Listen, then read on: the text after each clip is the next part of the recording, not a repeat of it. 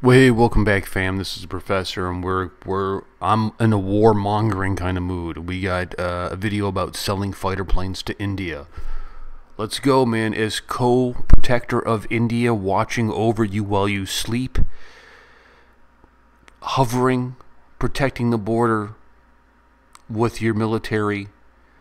Let's look at this video. Nice.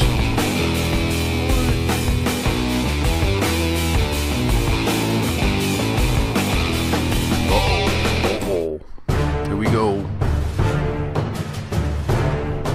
Yeah, jobs, in mid-October, man. the government of India kicked off a new program to attract foreign aircraft makers to build military fighter jets for the Indian Air Force in India using the foreign company's technology. India is dangling an initial quantity of some 200 single-engine fighter planes, with the possibility of hundreds more. According to a report at Defense News, the Indian Ministry of Defense has invited some overseas participants to bid on the program.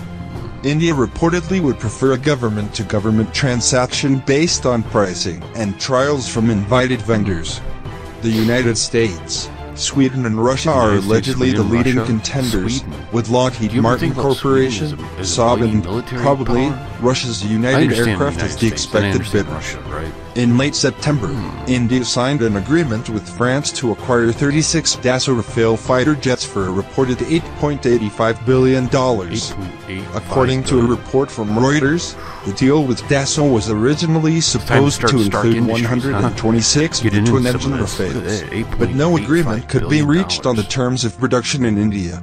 Lockheed Martin has offered to transfer the entire production of its F-16 fighter to India, making the country the exclusive producer of the single-engine F-16. That makes sense. Saab, makers of the Gripen single-engine fighter, has also said that it is ready and able to produce the planes in India.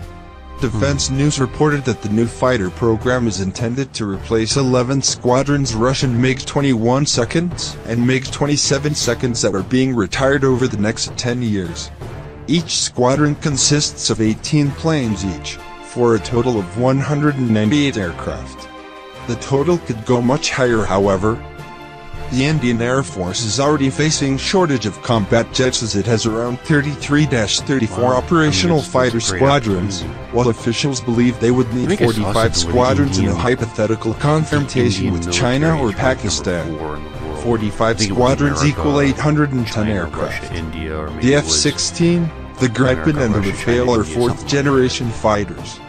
The U.S. Air Force's single-engine F-35 Joint Strike Fighter is a fifth-generation aircraft, as is the twin-engine Russian Sukhoi T-50 PAK-FA that is expected to begin deliveries to the Russian Air Force next year.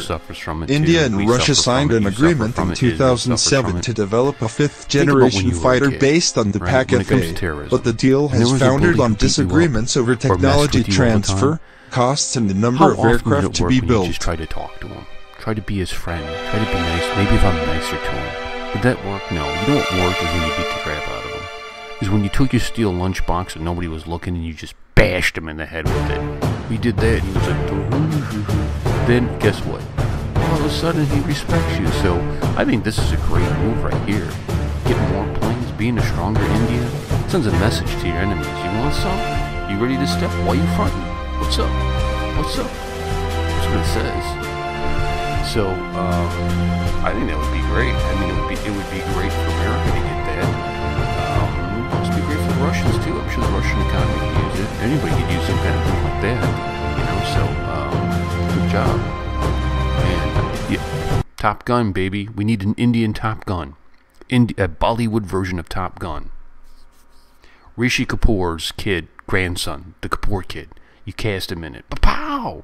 All right, I'll talk to you guys later. Peace.